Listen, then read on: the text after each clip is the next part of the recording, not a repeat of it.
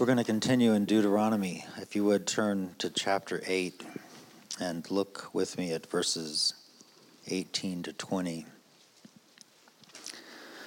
And after this time of giving, our brother Josh is going to come up and pray. Deuteronomy 8, 11 to 20.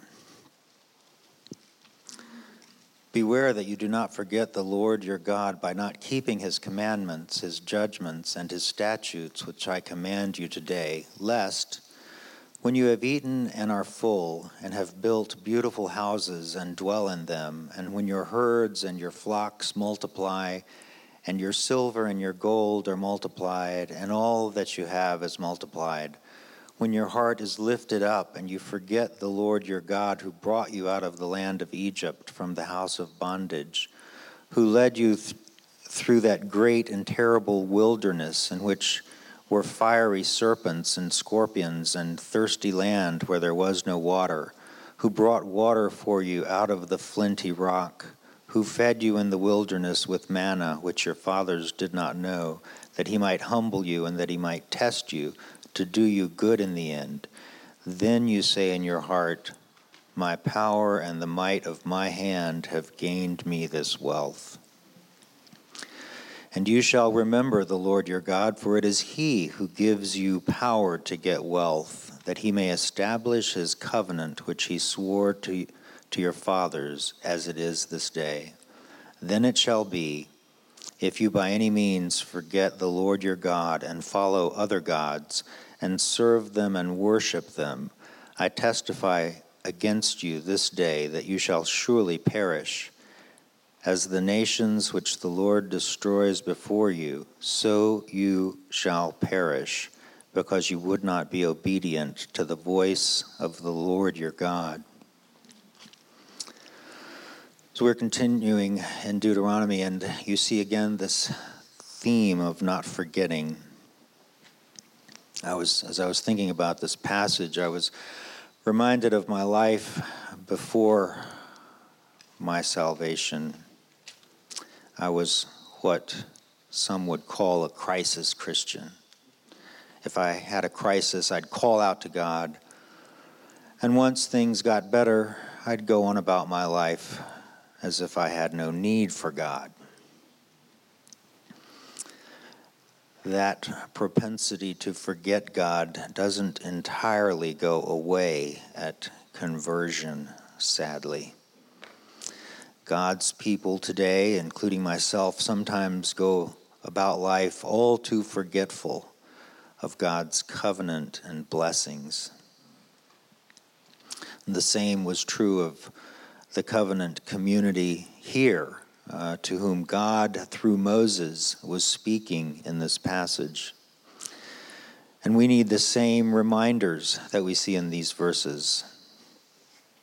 So let's look at them more closely. One way of looking at this section of Deuteronomy is that this chapter is part of a larger section, chapters 6 through 11, that together form an exposition of the first commandment.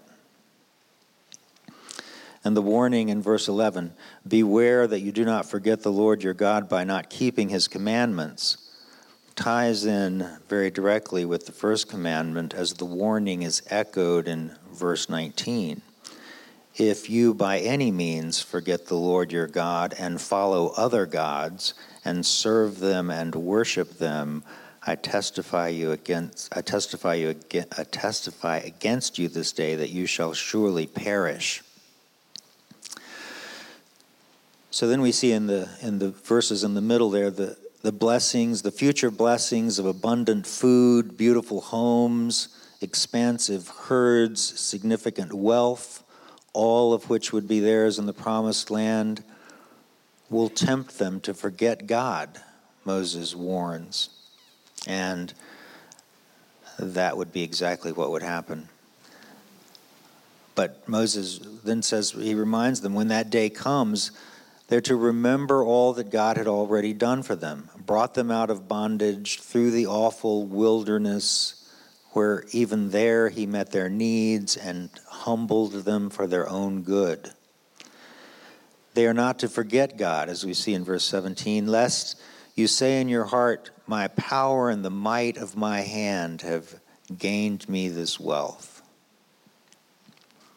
And that's, in a way, a sort of a drum roll, if you will, for the main point for us this morning in verse 18. You shall remember the Lord your God, for it is he who gives you power to get wealth, that he may establish his covenant which he swore to your fathers, as it is this day.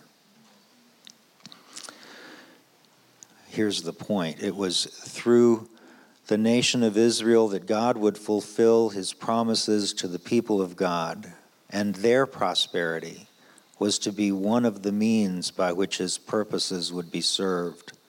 One commentator put it this way: the gifts God gives us, whether wealth or talents, are not for our sakes, but for the sake of his covenant. The goal of life is not our enrichment, but the kingdom of God. Our wealth, in other words, was given to us to be used for his purposes, to advance his kingdom, and to spread the good news of the gospel. Let's pray.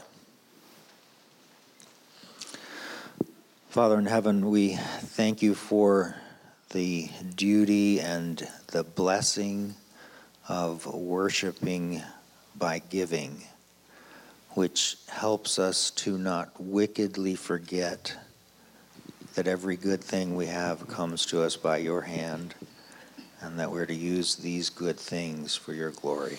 Amen.